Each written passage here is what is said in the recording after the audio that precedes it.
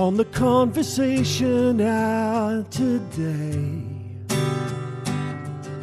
we're gonna talk to Matt and Trey. They're here to promote that show that they wrote. Don't ever let it float away. Yes, I've waited for it year on year to reach the southern hemisphere. It's funny and warm and completely barnstorming, and now the Book of Mormon's here. The missionary Mormonite made long to put the whole world right. But will downtown Uganda live up to Orlando for Elders Cunningham and White? In distant lands and all alone, Elder Price, I just remembered, adrift without a chaperone, they have to endure a promotional tour. Yeah, I'm talking about Parker and Stone. On the conversation hour, Trey Parker and Matt Stone.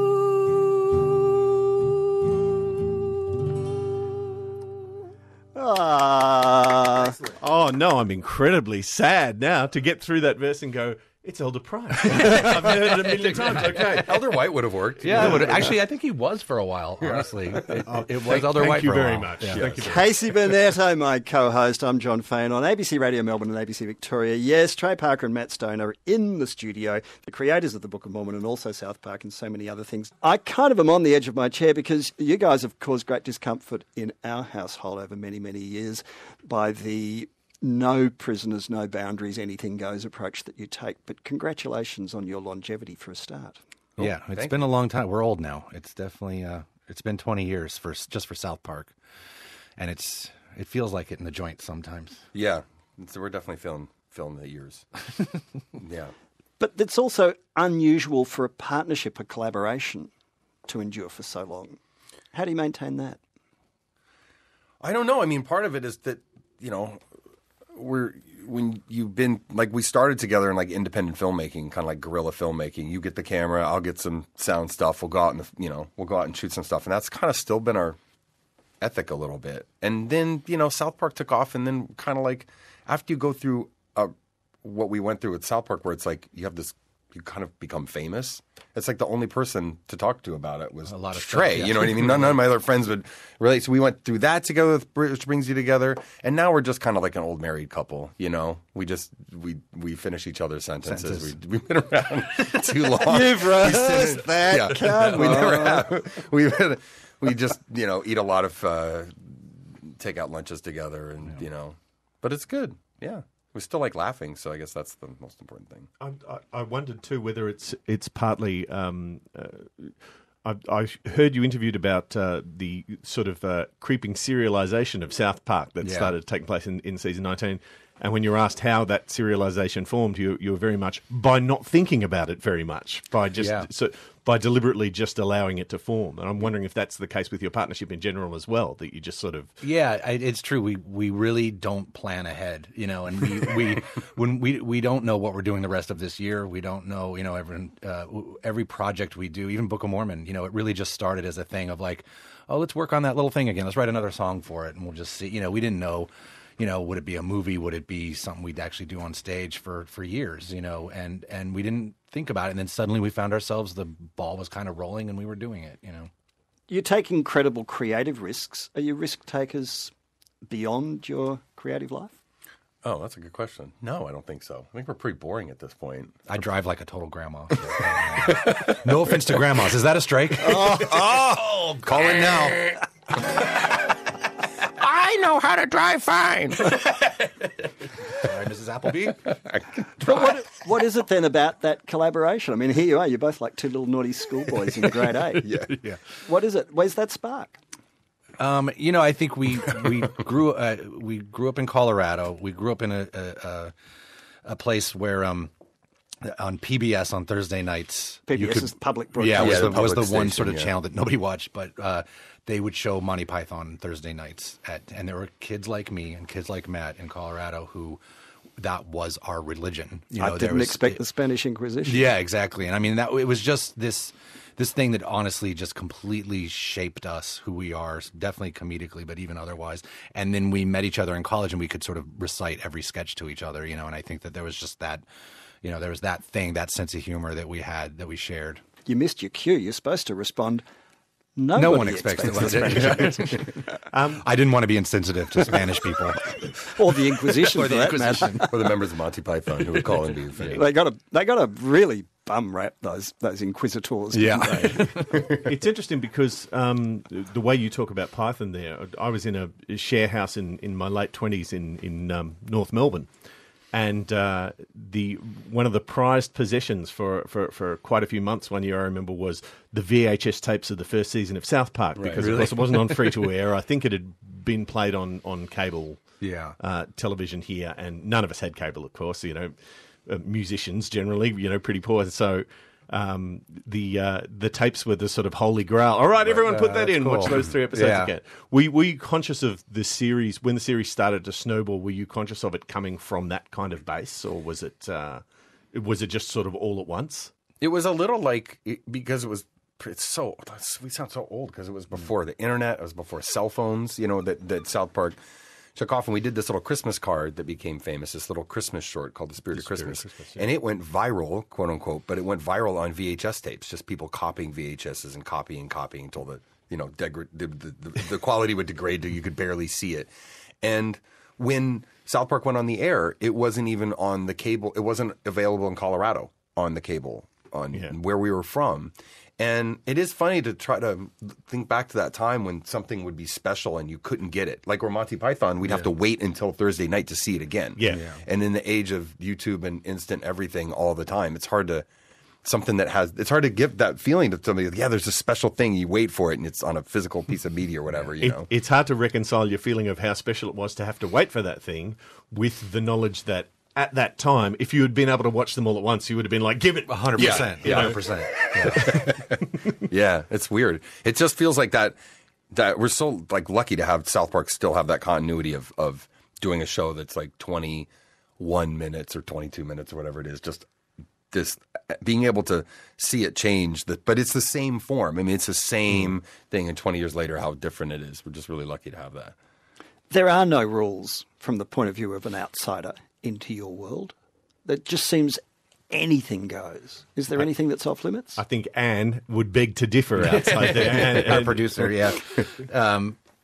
No, I mean, I think, and it's funny because we've never started from that place.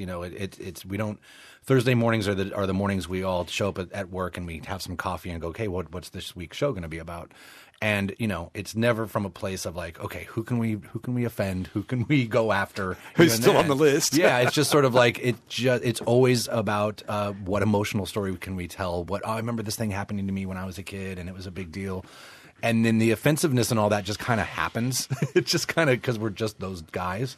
But that fact that there's an emotional story at the heart of it, or there's always sort of a journey to follow, is the thing that made me think, I mean, even way back watching those first season episodes, that you guys would be interested in the musical form. Yeah, for at some sure. stage, because like even in the classic season 1 South Park episode, Mr. Hanky, the Christmas Poo, it is a musical. It's a Christmas musical. Yeah. And it's complete with... and music is such a great way to do comedy, as you know, Yeah. and music is such a great way to get across story, and it's so emotional, and there's just like... That's why, the South Park movie, we made a musical. Our first movie in college was a musical. It's just like it's just such a great device to get across a lot of emotion and humor. But it's because those songs have those sort of emotional hooks to them that they transcend that notion of, I'm going to do a satiric song. Yeah, Let's yeah, all laugh yeah, at the yeah, person. exactly. Whereas in that South Park season 1, and hang on, where it's hard to be a Jew on Christmas. Yes. My friends won't let me join in any games. And it's the emotion of it is right there to be taken, and therefore transcends that notion of they're just sneering, they're just we use the term exactly what you said. We use the term we earned it. So like if you're getting into some, like you just said, like you're getting into some material that's like about religion or about race or something. If you just go bleh at the beginning, you just trying to be cynical and just like trying to like just say something nasty, and you can just we watch scenes making the show sometime, and we just go, I know the joke we're going for there, but we haven't earned it.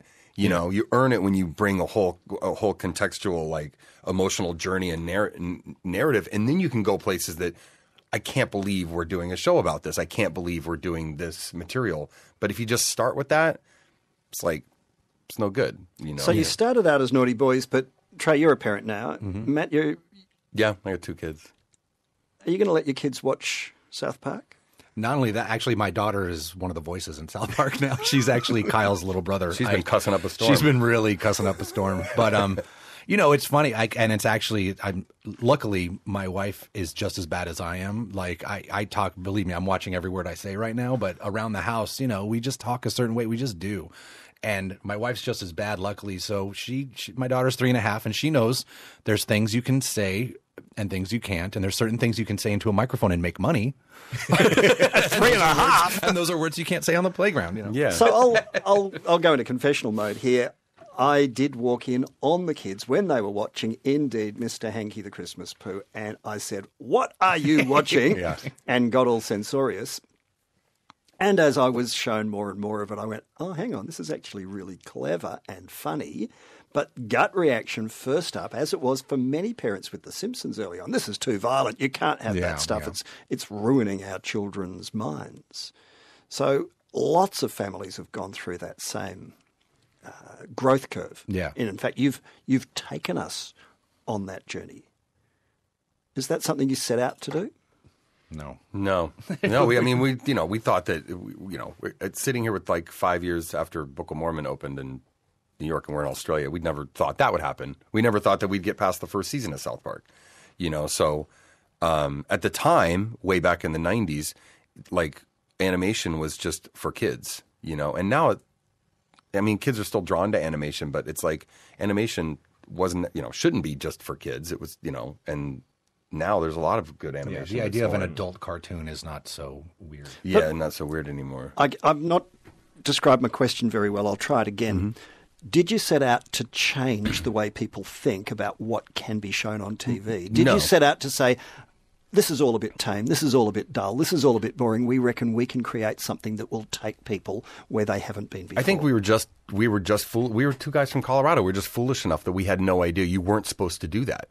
Honestly, we're just like, well, this is funny. Why aren't we doing this? And it was, I guess looking back, it was a reaction against like, we hate, like one of the reasons we loved Monty Python was like, I hated TV. What passed for TV comedy in America in the 80s and 90s was like sucked so bad, and it was so anodyne and it was so careful, politically correct. There was the first wave of political correctness, It's Sullivan Show or, I don't know, Dick Van Dyke or whatever it was. Well, and that was, those were Jerry Lewis before our time. And in a way, those were even better than the stuff we grew up with in the 80s, which was all facts of life and different strokes and couldn't be about anything. Things like that. Right. Yeah. Just had, and that's why this show that happened on Thursday nights meant so much to us. And I think that we there was even in college then we were finding other British comedies and Blackadder and things like that we were really into. And, we just knew that we sort of had a different sense of humor than what was normal in Hollywood. And we didn't know how far that was going to get us. But it's also, you got to remember the 2 shows came. It was The Simpsons and then there was also Beavis and Butthead, which we loved in college and which was sort of this anarchic, like, what is this, And those shows kind of paved the way for doing what we did. Trey Parker and Matt Stone, the co-creators of South Park, which we've talked about so far, almost to the exclusion of the Book of Mormon, which is what brings them to this fair city and this fair state. The Book of Mormon opens tomorrow night for its big gala red carpet opening night. So let's go back to the Book of Mormon. What was the purpose? You've you've kind of gone nuclear on the Mormon Church, who have long ago decided if you can't beat them, join them with you guys. So what did you set out to do? Well, honestly, we grew up in Colorado, which is right next to Utah, and so we grew up with a lot of Mormons. Had a lot of Mormon friends. My first serious girlfriend in high school was a Mormon, so I would go to her house for family home evening and all that stuff. This is all a revenge on her? No, and in I bet fact, she dumped you. That's what's so funny. There was not from any. There was just always this fascination with that culture and their stories, and Colorado's sort of also on the pioneer trail, so we knew of, we would literally in school learn about some Mormon stuff in terms of history, and so we would go to the Mormon temple in Salt Lake City and do the tours, just because, like, man, it's so fascinating because it's such a young religion, and it's a religion where its prophet just lived like 100 years ago instead of thousands of years ago, and so it's something you can look at as a religion and go, wow, these are the stories. Here's where they happen, and here you can go to these places, and there's newspapers talking about it and everything, and from the time and everything, and it's just a really fascinating way to look at religion in general. Yeah, it's interesting because you put it because it's in such a modern context. Because of that, relatively modern context. Yeah. Then the cracks that would be papered over by a 2,000-year-old religion are still sort of on display. Yeah, totally. But I want to say at the same time too that my take on the Book of Mormon, and I might be totally incorrect, is it is often perceived as I think, and probably more so by the fact that we've talked about South Park as being so sort of outrageous and all that sort of stuff to start with, as this sort of rabidly anti-Mormon show, or deliberately. And I don't think it is at all. In fact, I think by the end of it, it makes its peace with whatever religion you may choose to follow. Yeah, that was more the point. And we do actually have a lot of Mormons that come to the show and kind of viewed as their Fiddler on the Roof. I mean, they come to the show, they laugh, they have a good time, and they're still Mormons at the end of it, and it wasn't. There's no fun in sitting around saying, how do we bash somebody for 2 hours? And nobody wants to pay $100 and get dressed up and go to dinner and watch someone get bashed for 2 hours. It's musicals, are meant to be at least this kind of musical comedy is supposed to be fun, and it's supposed to make you feel good, and it's supposed to make you happy. And, but also to make you think, a bit like Mel Brooks made you think about fascism with the producers. Absolutely. Absolutely. And, that, of course, obviously we get into that part of it, and we love to, we want to know what we're talking about, and we want to have opinions in there. But the main thing that the Book of Mormon is about, interestingly, is about a kid coming of age, and a kid who's grown up in this bubble of Salt Lake City thinking, okay, I know everything now, and he's done with high school, and he's ready to go out in the world and change the world and make it a better place, and then getting a big dose of reality and being, that's what this musical is about. It's something everyone can relate to, going out in the world for the first time on your own and thinking you're going to just, go out there and kick some butt, and then realizing, the world's a lot harder place. Yes, let me teach the world. Yeah, and then exactly. You go, well, actually, the world has quite a lot to teach me. Yeah. It's about taking stories migrating and mutating and being passed along, because their stories aren't useful in Africa. So then one of the boys starts to change them so that they become useful, and that was really interesting to us, because that's sort of what Mormonism did to the Old Testament when they came to America. It's what all religions do. Yeah, absolutely. None of them are static. Yeah, they make it apply to where they are. Yeah. And I mean, it definitely was the idea was to use Mormons, which, they got their little suits on and they knock on a door with their book. I mean, that's pretty easy to laugh at. And put that, originally to put that right in front of a, sophisticated, whatever you want to call it, New York audience that would be very apt to laugh at those guys. Everyone can sit back and feel very superior. Yes. And then use that as a rope-a-dope to get them in, and then sort of switcheroo and say, no, this is like this is a positive, musical, and these stories that make somehow, and like Trey said, we grew up with Mormons, and the goofiness of their stories and the niceness and manner, like the niceness of them, seem to be a very interesting thing. You couldn't really make it about Jews or Catholics or Muslims, and you've had a big red hot go at Scientologists already, haven't you? Yeah, you could totally do it. You could do it, but that's like sorry, but the Mormons, that's what made people like. If we started out with the Christian version of it, half the audience would just they wouldn't be in, they wouldn't be in. They would just we used Mormons as a vessel to kind of get you on the one side, to rope-a-dope you and bring you around the other side. But you could do a musical about any of that stuff. any of those other religions. It's just you may not get financial backing for that, but you know, it's you could write some songs. Hard to raise money, and it could be good. I think you guys can get financial backing for practically anything you want to do these days because you've financially, it's been extraordinary. Yeah. You're an empire now too. Is that a weight on your shoulders? Well, it was funny because when we were telling people, you know, several years ago, and people were like, well, what else are you guys working on? And we're like, well, you know, we're actually working on this little Mormon musical for maybe the stage. And everyone around us was like, why are you doing that? Guys, like, that's a waste. You guys could be out making money. Like, you guys need to go make money. Go make a movie, make money. And we thought, because of what everyone said, we're like, you don't make money in theater. You know, it's a labor of love. It's something it was just a dream of mine to have something on Broadway. And so it was just...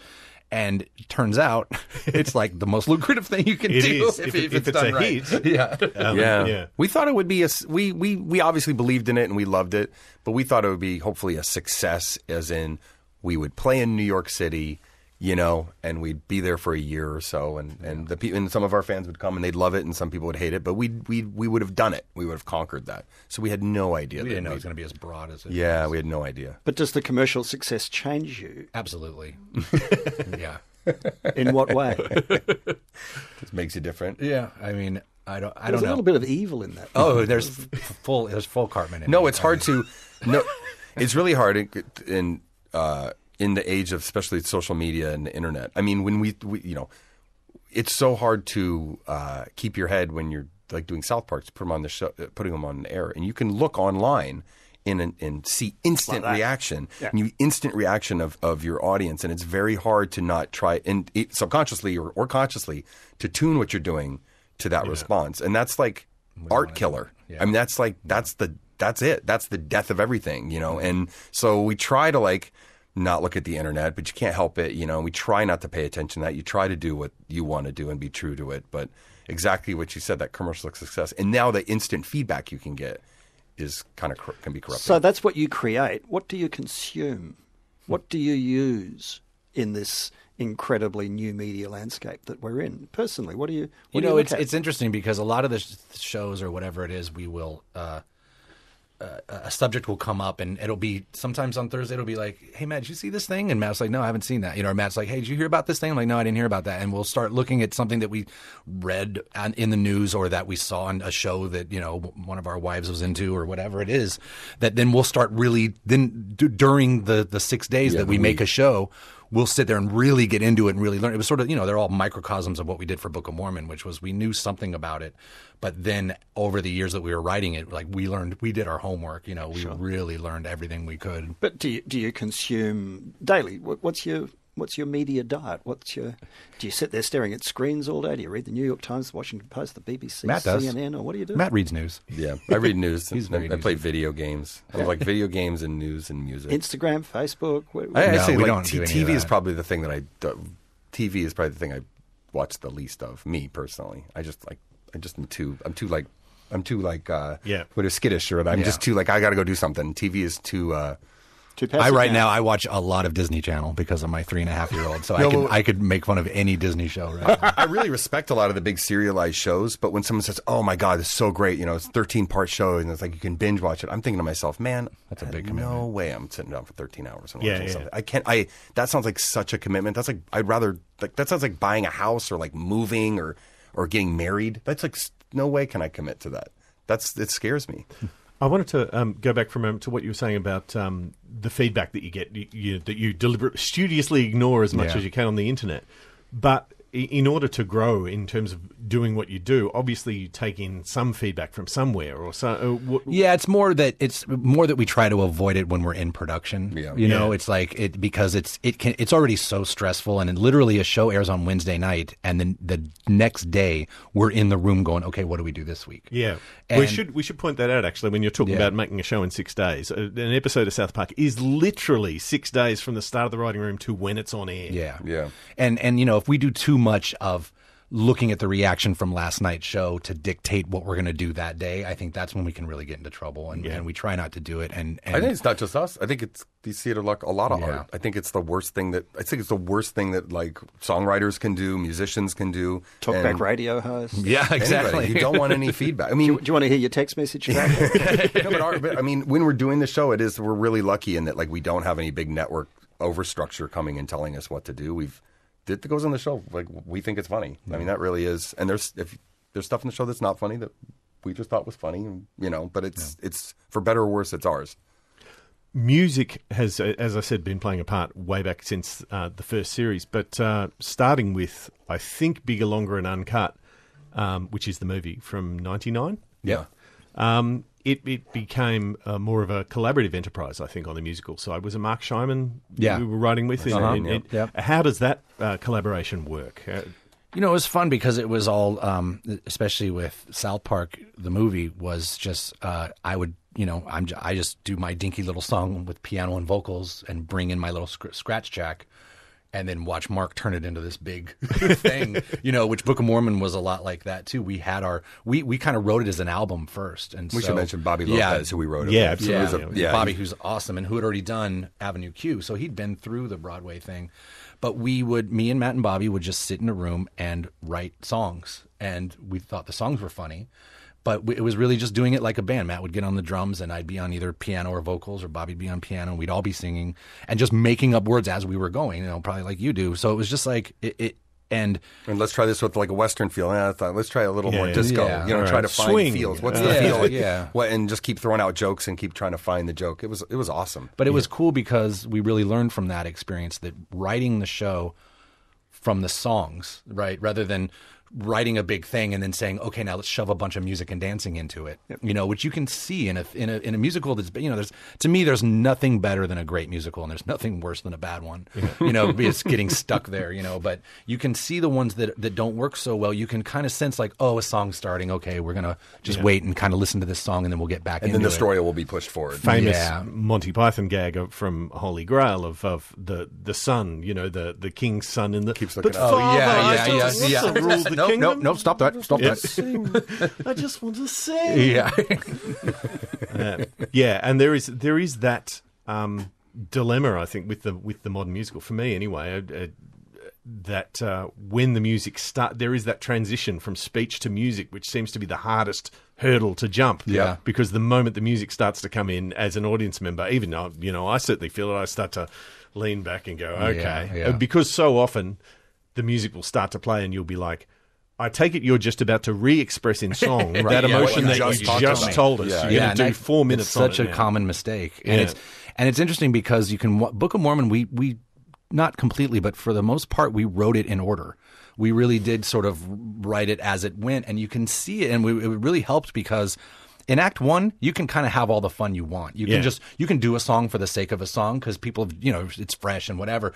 But once the story starts going, we started getting better and better at, all right, if the song starts here, then by the end of the song, everyone needs to have a different emotion or a different something needs to have happened during that song. And by Act 2, we got really good at that. And if you notice, if you go to see the show, you'll see that what's rare for a musical is that Act 2 is actually better than Act 1, and I think our Act 2 is because we got better at the songs really mattering and really, It starts tumbling along Yeah. really nicely in Act 2. And then also, to go back to your first thing you said, is Mormons, that's one of the things we realized about Mormons is that cheesy kind of Rodgers and Hammerstein aesthetic that they already kind of naturally have. Yeah. It helped that moment in a musical. It's so hard is when someone starts singing, it's so unnatural and so weird. Yeah. And Mormons always seem like they're about to bust out in the song. So it just gives it... It's a level of cheese. A perfect level of cheese that got us through that stuff. Yeah. And their kind of manners are kind of like an old Rodgers and Hammerstein musical. It still kind of feels like that. Nothing wrong with that. 25 to 12 on the Conversation Hour on ABC Radio Melbourne and ABC Victoria. Casey Bonetto, my co-host. I'm John Fain. And Trey Parker and Matt Stone are our only guests on the Conversation Hour today. Creators of the Book of Mormon, co-creators of South Park. They've been collaborating for more than 20 years. They're in town for the big gala opening tomorrow night. Tickets are on sale at the moment through to the middle of the year. This has run now for 5 years without pause on Broadway and elsewhere, and it's clearly going to be one of the big hot ticket items here in Melbourne's otherwise normally very busy musical landscape as well. you're getting into video games. Yeah, we do some video games. Pity we can't mention the name of it on air. Oh, We can mention the Would that be a first one. strike? There would only be 2 strikes. We haven't enough. I think we still have 2 strikes left. So. The Stick of Truth was the first one. We can talk about the Stick Yeah. of Truth. No, let's just say, ladies and gentlemen, if you're easily offended, you just might want to go to News Radio or Radio National or ABC Classic FM just for a moment or two. It's 24 minutes to 12. Pause while maybe 1 or 2 people reach for the buttons. Okay, and if you've been fair warned, then let's keep going. What's the name of your new video game? It's actually originally was called The Fractured and Yet Whole. But then we changed it to The Fractured Butthole. Because Because the boys are a superhero group, but they're fractured. We base it on the Civil War Marvel stuff. right. They're a fractured group, and yet even though they're fractured, they are still whole. So Fractured. and there might be a point where, as playing, you get a fractured butthole. You get a medical problem with your. and this And it's appeals also a to medical problem. a certain demographic are attracted to... You know, it's another art form. That's what we got off on. We did the Stick of Truth, and again, what we got off on, we just really love being challenged. We love new things. And what was so interesting was trying to write a script where the person watching is the protagonist. Yeah. You know, so you are in both of these games. You are the new kid that's moved to South Park, and you're trying to get new friends and establish yourself in the town, and the kids are all kind of reacting around you, but trying to, every episode we're always saying, whose point of view is this? Is it Randy's point of view? Is it Stan's point of view? Is it Mr. Hankey's point of view? Whose story is it? And in these, the story is the player. Right. Yeah. And so you're trying to second guess what they're thinking, what they're doing, and it's a whole nother way to write that's really kind of interesting. And when the other thing we could finally do with the technology got good enough with video games where we could make it so if you watch those games, it just looks like the show. Yeah. If someone was to walk in the room, they go, "Oh, you're watching South Park." And also, South Park, when characters are talking to each other, we do a close up. Their pupils are just right at the screen. So now, as a video game, and Cartman's just talking to you, and it's really effective. Just that it brings you in. It feels like you're walking around South Park. Are you going to experiment with, or have you already gone down the virtual reality or Oculus path? We've been looking at We've it. talked about it. It's funny because It's- South Park's 2D. It's 2D, so we'd have to create actual 3D world of South Park, and that's actually the tough part. Well, it's one of those 3D and things, isn't 2D. it? When you Yeah. see the 3D, even in sort of a Disneyland park, you see the 3D rendering of a 2D character, you're like, oh, Yeah, sometimes are they it really doesn't round work. like yeah, that? it always That's- looks creepy. Yeah. Yeah. So we've been trying to crack that, but just a little bit, a little R&D. But I not remember much. The Simpsons did a 3D episode, didn't they? Yeah. Where They did a Homer part of was it, yeah, suddenly yeah, 3D, yeah. And it was sort of like, what? Yeah. He's like a balloon. But we Yeah. did some tests that are interesting of like it's a 2D, 3D look. So they kind of do look like paper cutouts. Playing cards. Standing on stands, and it's interesting. We'll get there. Yeah. We'll get there someday. And then there's movies, Team America, Basketball. Basketball. We just yes. acted in that. We didn't write or direct it. We were just Yeah. actors. I'd be surprised how many people still like basketball when I'm walking down the street. How do you feel about basketball in retrospect? It's funny because we For people who don't know, explain the... Yeah, so Basketball was a movie we acted in, done by David Zucker of the Zucker Brothers, who did Airplane and Naked Gun and all that. And it was right the year that South Park, it was the year we got famous, basically. It was the year South Park came out. I think we were like 27 years old or something like that. opportunities abounding. Yeah, and we're like, oh, they're going to David give us Zucker. money. We better take it. And 'cause David Zucker. I mean, Yeah. it was like a real opportunity to do something. But it wasn't, it was like, we learned in it. It was, don't regret it. But it's like kind of half our, it's like Yeah. part of us is in that. But, I think we wanted to rewrite every scene the way we wanted to do it, and we learned a lot. It definitely made the South Park movie way better than yeah. it would have been if What we did you hadn't had learn? that experience. I mean, we learned that we learned about the kind of comedy we wanted to do. We learned about not earning your way to a joke. Yeah. Instead of, and as much we love the Zucker Brothers, like the that kind of comedy, but we realized that it's not exactly what we do.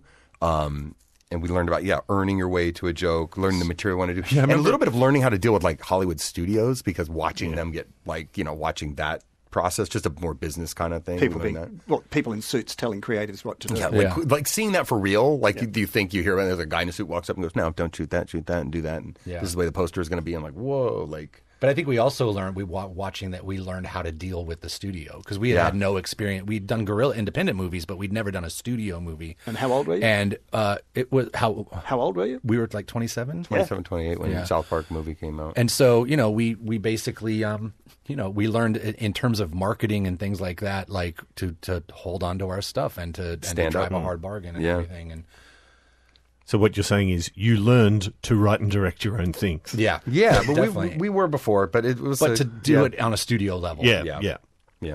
It's a pretty huge thing to take on Hollywood and the suits, because there's a culture, there's a way of doing things. This is the process, this is the conveyor belt. You get on here and you get off there, and to try and buck the system. I mean, given that that's what you do creatively, but to buck the system commercially, But it's interesting. We've watched the system change. The system has been through so many. We've just kind of kept doing what we do, and meanwhile, we see a lot of friends losing jobs and whole new waves of coming in. And now we're at this thing in Hollywood where basically, unless you have a superhero movie, you're not getting your movie made. And it's all about franchises, and it's all that's where everything's at right now. And so it's interesting to watch all these. We've seen a lot of phases of Hollywood. And South Park movie was a musical. They didn't want it to be a musical, first of all, and then no one knew it was a musical before it came out. We didn't promote it at all, because the idea of a musical, like, no one wants to see musicals at that time. And then you cut to 5 years ago, there was a time when like everybody wanted a musical. Like musicals were everything. It's just like Hollywood's total herd mentality. It's. Yeah, one of the things I've really sort of admired and found kind of inspirational about your careers is that because you've just done what you do and been following, this makes us laugh, therefore we're going to do this. It seems like that when you have, for instance, run-ins with the studios, you have the ultimate card to play, which is to go, well, okay, whatever. Yeah. We'll just go. No, also we do the voices of the characters. So in South Park, that's like the very best thing. It's like if they go, well, we'd like Cartman to do this Butterfingers commercial. It's like, Trey's not going to say it, and so you can't do it. You know what I mean? Well, that gives you. And actually, Mike Judge told us that was the ultimate control. And there's examples of people creating an animated show in particular, and if you don't do those voices, they can't take the show. They bought it from you. They'll take it and have somebody else do it. Like Star Wars without Carrie Fisher, almost. What frightens you, Matt? Jeez, what frightens you? I don't know. Sorry. Yeah. Oh, here we go. Yeah. Donald Trump. Now, we have been very polite, got to say. Yeah, I was gonna two say. Australians and two Americans sitting here talking in conversation. We got through 40 minutes before he even got mentioned. I've lost a wager on this, Yeah, we're trumped out. I'm sure you are, too. That's part of it. Frightened of, right now, currently, it's precisely that. It's the climate seems to have political climate, which we try to not do too much political humor, but that's obviously like front and center right now. Is that the like us being provocateurs, which used to be sort of a special thing that we were, and you sort of build your skill set, whether it's songwriting or joke telling or storytelling, to service being a provocateur in a more sophisticated way. Now it's just everyone's a provocateur, and even the U.S. president is. And so it's hard to get to satire feels like very under threat, which is I guess something we care about. And is democracy under threat? I hope not, but we're like, when you ask what I'm frightened of how do we stay in front of that, say something, like provoke thought in a world where you just want to point at that and go, well, that's a joke. You know what I mean? Like, that's the joke. I don't know. And they've already done it straight-faced, so it's impossible to... Yeah, and it's gotten out of the cage, and now it's in the real world. This is stuff that's supposed to be within an artistic context. Like, you can't really say this stuff, Yeah. So, Trey, do comedians, animators, filmmakers, do you have a responsibility to the audience, to society, I think to it's point probably, out what's going on? You can get in trouble thinking you have a responsibility because you can start putting yourself on too high of a pedestal. You start I think preaching, that if anything, which is hard too. That's the fright. Yeah, that's what I'm scared of, is that you think you need to do that, and you kind of do. You need to be schizophrenic. You need to think you do. On the other hand, you can get really preachy, and that can also ruin your stuff. And I think that it's better to we try to think of ourselves just more as a pressure valve for people, of like, okay, for a minute they can kind of just stop thinking about it too, or have a different way to think about it, but not, we really tried to, and I think we went through a phase, it was pretty short on South Park, where we realized like, oh, we're starting to to talk about our point first. And we hated the sort of the Michael Moore documentary style of things where it was like, here, I have an opinion and I'm going to spend an hour and a half trying to get you to agree with me. Ramming it down And your throat. and we really learned with Team America, a movie we made with puppets, that it was far more interesting to us to have people on both sides of an argument and not have it so obvious where we stood on it. But wasn't it? You said it's a choice between a douchebag and a turd sandwich. I mean, and that's that's making a point about politics. Yeah. That's very all, deliberately. Yeah, I mean, or a particular feeling about politics. I mean, that's a different way of saying the lesser of two evils. You know, but like Trey said, it's you want to, like in Book of Mormon, to bring back to Book of Mormon, it's like one of the things I think is cool about Book of Mormon is there is one bad guy, but basically most of the characters, I mean, there's one minor character that you could say is the bad guy, but most of the characters in it they're just being good and they're trying to fumble through life, and you don't make these kind of silly, have to do these silly devices to make your point. No, and they're being good within their frameworks. Yeah. It's the sound of their frameworks banging together which makes the right, interesting and that's the most fun thing, and it's the hardest thing to do, and it's the hardest thing. It's hard to do while we're people, we're Americans, we live in society, we're parents, we have all that stuff. You walk in with all of those anxieties, but when you walk in the room and try to figure out what's in South Park, you got to go be true to South Park, and I'm just frightened that's harder to do, to keep that separation and try to be true to the art without bringing that junk in. And Trey, does anything frighten you?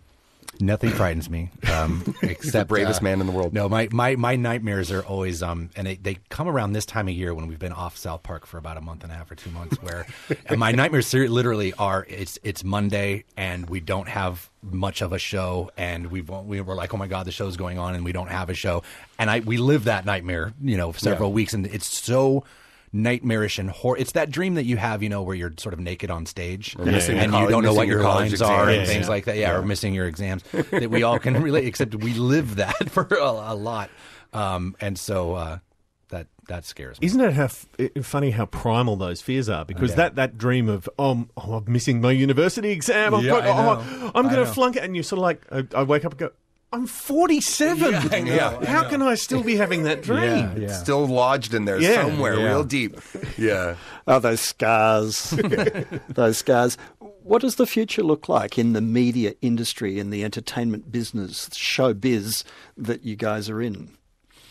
If television's in decline, free-to-air television's in decline, in fact, television of all kinds is, people are shorter attention spans that Matt's been talking about.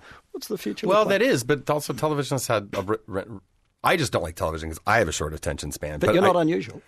Yeah, but look at how big these binge watching shows are. Game of Thrones, and I mean, a lot of people think television's in a golden age, and I go back and forth, but I do think that right now, what I'm happy about, what we have and what we like to do is the bigger palette, the longer stuff. You know what I mean? And I think that. Yeah, more than ever, people need to be able to look at something for an hour and a half and be able to just something that's worth sitting there and watching for an hour and a half and putting your phone away. And it's that I think is the heart. That when you have all these other things pulling at you, something needs to be really good to be worth sitting down for an hour and a half. And when you can pull that off, that's the best. That's the most worthwhile thing that you can do right now. I think that sounds like a movement towards movies again, then, because that's that form. We would love to do a movie. We would love to do a movie, but it's the business is like Trey said, is unless you want to do 9, they don't even think in terms of one movie. It's they think in terms of mega franchises. We don't really have any mega franchise ideas. And that notion of, okay, we want to do 5 movies, so what we want to do is one movie that we take a chance on, and then 4 sure things that follow it, and until the 5th one is just wringing the last dollar out of it. In a way, you can get 5 $200 million movies financed easier than you can one $20 million interesting adult movie. And you just that's but so business side, we'd love to do a movie if we Yeah. Oh, come on, a Team America version style approach to the Trump presidency. A franchise, a 10-movie It's irresistible. deal. It's already written. I Would be think pretty funny. My partner said this morning that to ask you guys how you feel about having written the theme song for Trump's America. Yeah, and- for Trump's America, I know. Yeah, it is. That just goes to show how hard it is to make fun of now. you Yeah. know? We have to eat our vitamins. It's really a hard time for satirists right now. Yeah. So let's wind back the clock. What would have happened to you two guys, two kind of, emerging talents, but whatever, boys at school and at home in the early days, if you hadn't chanced upon each other, or that kind of sliding doors moment, if it hadn't worked straight off? Where would your creative juices have taken you instead, do you think? Trey? Boy, I don't know, because I've been making movies since I was 8. I wrote my first album. I was 16 and wrote an album of comedy songs and sold it at school. Like it was, and then I was drawing, and all my drawings that looked like South Park. I was filling up books with that. I was going to do something creative, but like the truth is that I get so much satisfaction out of cooking, out of designing houses, and things like that. That just like there's so many ways to be creative, that I would have found, I think, something to be satisfied at. But it is funny. I think Matt and I both had this attitude of, we were Colorado boys and we were going to live in Colorado for sure. Mm-hmm. And our families would be raised in Colorado. And we had this attitude of, well, let's go to LA and make some money. And then we'll come back to Colorado and go back to our normal life and be normal people again. And we still have that attitude, but that's what that attitude has really helped us. And like the thing you're saying, when studios were like, for instance, when they're like, no, we want the South Park movie to be rated PG-13, not rated R, and we're like, no, it's going to be rated R, and they're like, no, we're not going to do a rated R movie. We're like, okay, then we'll go back to Colorado. Yeah, we'll go right back. We'll go right back. We're so ready to go back to Colorado at any time. And I love the sort of blinking incomprehension of the studios for that, which is like, what? You do not wish to kiss the hem of our garment? Yeah. That sort of mentality of, fine, we'll go back to Colorado and just do normal stuff, because it sounds great. It's not, it's not an empty thread. It really has always sounded great. It's a great place. But I'm intrigued by the collaborative spark. We see it from time to time. We talk about the Gershowitzes, or you can talk about the great collaborations in showbiz, especially in musicals, interestingly, and in music too. Simon and Garfunkel, you could rattle off thousands of them. Have you ever tried to distill? It's just that we're actually really different people. We just have this, we're very different. We just have this one super common kind of vein of similarity with comedy. And with comedy especially, I've never there's a lot of brilliant comedians that are just singular. But for us, it's like you need someone to say it and you need someone to laugh.